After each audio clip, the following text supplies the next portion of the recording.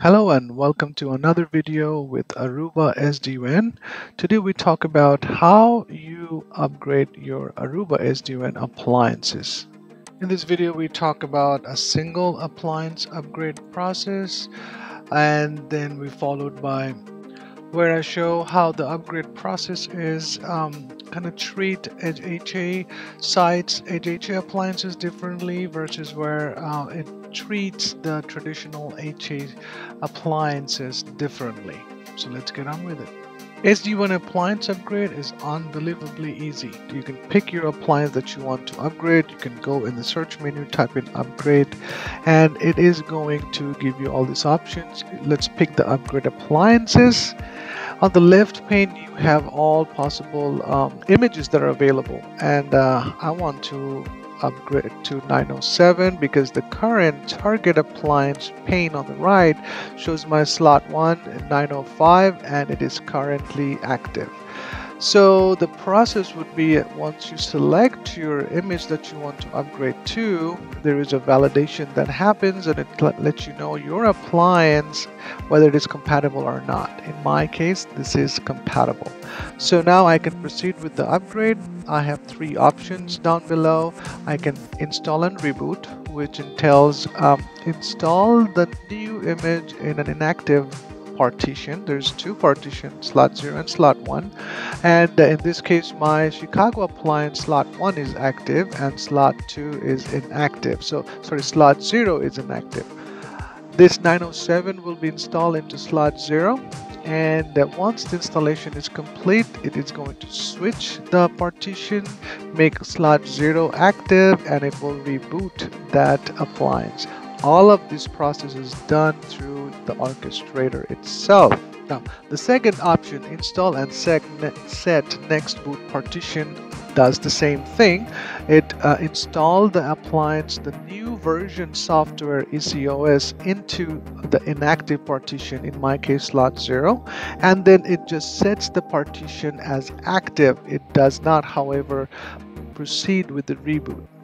In some cases you don't want to make this change and reboot the appliance, but you want to prep everything, right? So you do these to multiple of your sites, and then you have a scheduled downtime window that you can proceed with the reboot. Realize that in that aspect your partition would be set to go on to slot 0 with the next reboot, whether you do it manually or a power outage does it for you. The third option is install only, which in turn install the new ECOS software that you selected on the inactive partition, and that's it. It doesn't do anything else. You do have to, however, set this manually active and reboot this appliance for the new ECOS version to take effect. So I'm going to proceed with the install only. The reason, just to show you later on how to set partition active and reboot, right? These two options does that all. So in order to show you, I need to have a partition that is installed with the newer version. Imagine Chicago's only got 905 in an active and 833 on the inactive. So let's proceed with that one, and I'm going to fast forward this.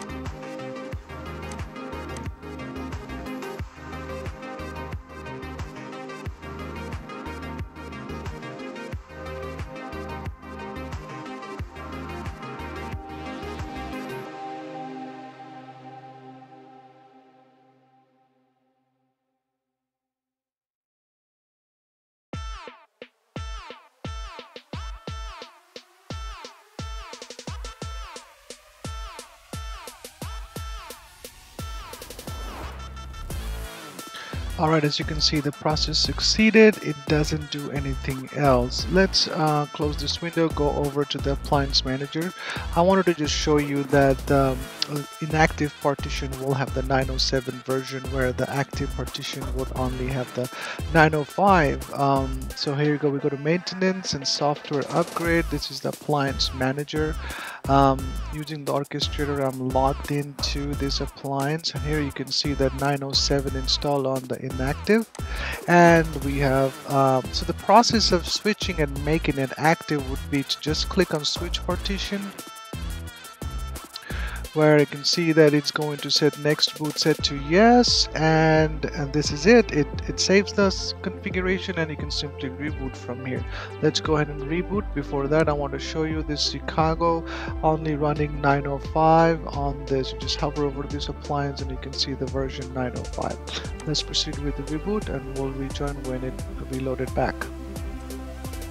Okay, so the reboot succeeded, and we can see that the active partition has the 907 and is already been booted. So if I go to orchestrator, I'm gonna hover over my the Chicago appliance, and now you can see the version is 907. So simple, right? But this upgrade process kind of gets a little bit of tricky when it comes to your high available sites. There's two designed for Aruba SD-WAN high availability. One called the traditional HA, and we have Edge HA. The significance of the sign here with the two lines with HA tells you that these two appliances are on an Edge HA, and here you do not have it, but you have two appliances in a site. That kind of tells you they are in a traditional HA. Let's not talk about the high available designs, but simply make this video regarding upgrading appliances. Orchestrator, when you use that upgrade appliance process, it treats the Edge HA sites differently. It detects Edge HA and it only upgrades one appliance at a time, so your site doesn't go down completely. Whereas traditional HA is not treated the same way. Individual appliance would be upgrading all at once if you pick install and reboot, and the site will be down.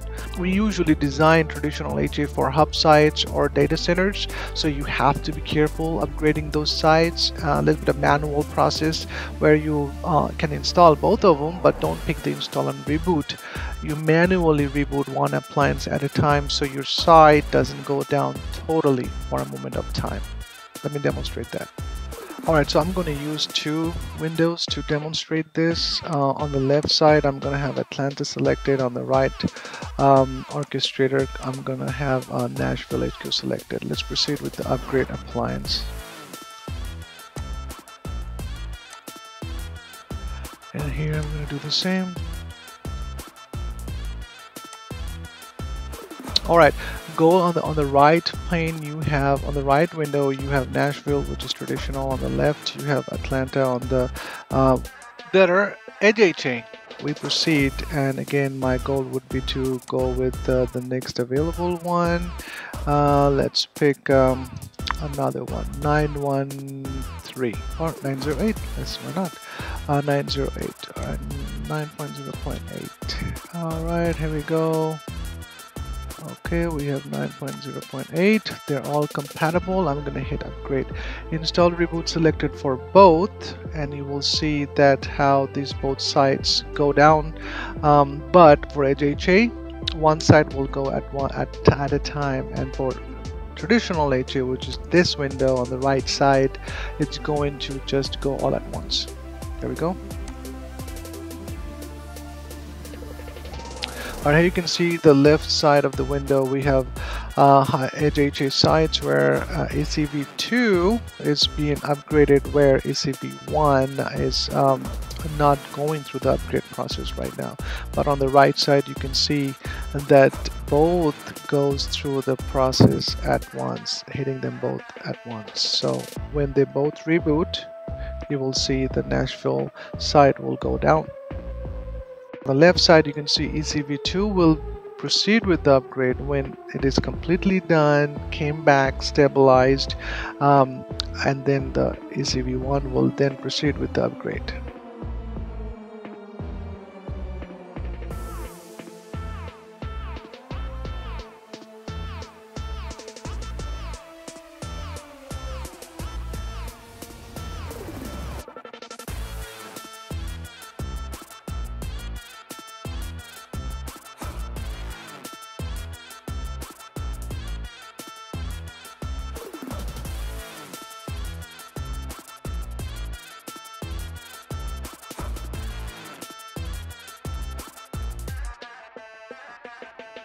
So here on the left side, we have a server that is behind these Edge HA appliances.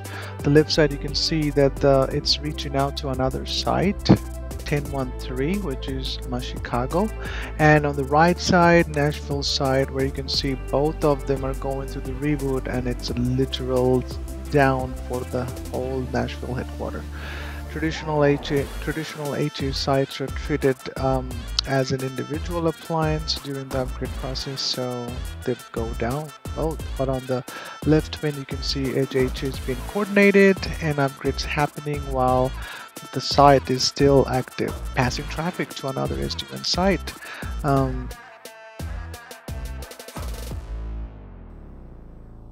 You see V2 Nash on the right is done with the upgrade, but the site is still not active, and because ECV1 Nash is the active VRRP member. Anyways, let's not go into deep the process. Just wanted to show that Edge HA treats the upgrade process separately than the traditional HA sites. I hope this made sense. If you have any questions, let me know.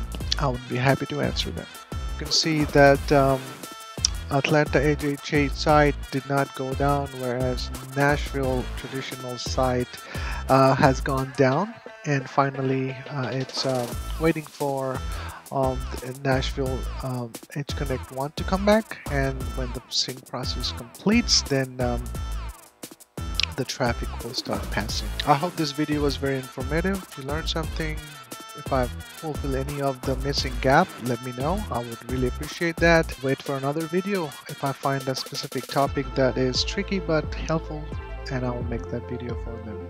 If you have anything in mind regarding SD-WAN deployment, let me know and I'll try to make a video as well. But until then, thank you for visiting my YouTube channel, and please subscribe if you like it, and I thank you. Take care. See you then.